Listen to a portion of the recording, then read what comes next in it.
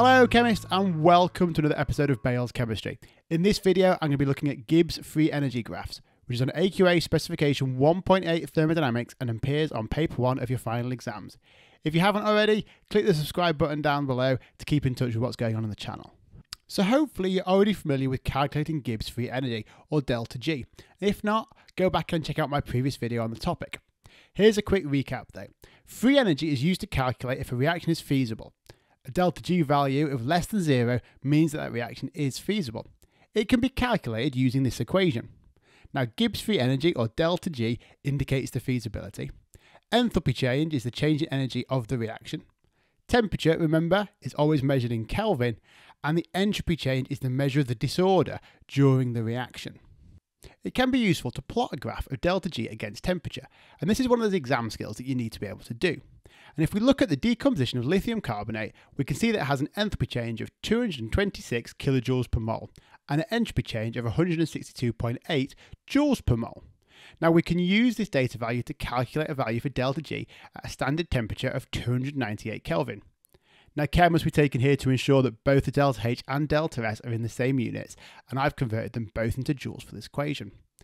Now, as delta H and delta S are fixed values in this equation, it's also possible to generate a range of delta G values for a range of temperatures, and this data can then be plotted onto a graph.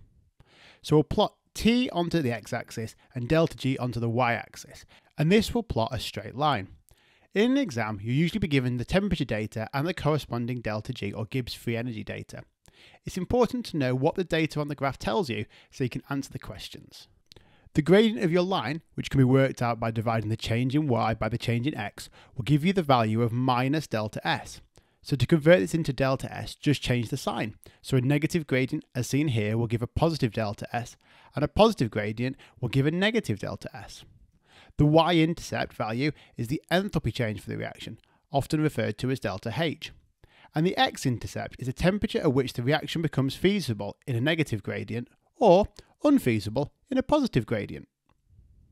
When we look at the values for enthalpy change and entropy change, you can predict the patterns in feasibility and the gradient of the line. I'm going to look at this in more detail in a later video, but for now it's worth noting that this positive enthalpy change, so an endothermic reaction, and a positive entropy change, so a reaction which increases disorder, is producing a negative gradient.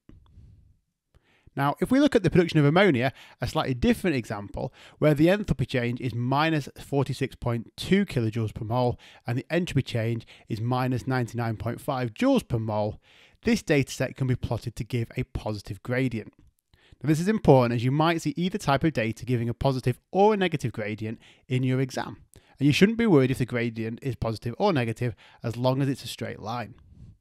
Now again, looking at the patterns of the data which gives this positive gradient, we have a negative enthalpy change, so this reaction is exothermic. We also have a negative entropy change, so the reaction decreases the disorder. And these two factors give a positive gradient.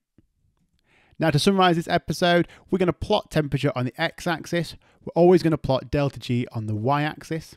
The line that draws should be a straight line. Now when reading the data off the graph, the gradient is equal to minus delta S, the y-intercept is equal to delta H, and the x-intercept shows the temperature at which the reaction becomes feasible. Thanks chemists for watching this Bale's Chemistry video. More thermodynamics videos are up here, or click down here to subscribe.